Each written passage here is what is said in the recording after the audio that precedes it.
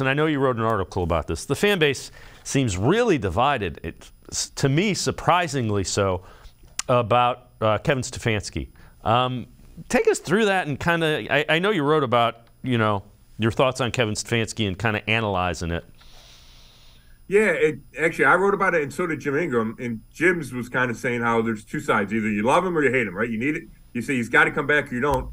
And then I wrote about how I thought the win over the Ravens was a huge step for Stefanski and this team because, they were not mathematically eliminated, but all but eliminated from the playoffs with that loss to the Bengals. So to me, that's always a question. How's the team going to respond? And if you don't respond in a positive way, and if you don't play with effort and intensity, then that's a bad sign on the coaching staff, right? And then I think that opens a lot of questions within the organization. And it looks like you're dysfunctional if your team's not playing hard.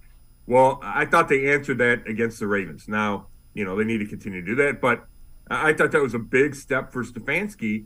And, if your record is close to what it was a year ago, then and you had all the turmoil of the quarterback, it just seems like it would be a really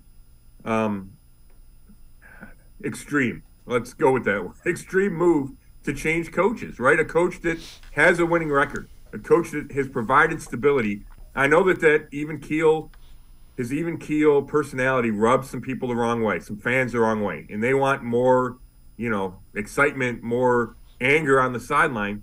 But I do think in the long haul, there's a lot of good things that come from having to take the same approach day in and day out that Kevin Stefanski just never deviates from. Yeah, fans might think that's interesting. Players, I don't think. That's usually how you lose a locker room, is when you're all over the place. That's the quickest way to get guys that are getting beat up on Sundays to kind of turn their shoulder.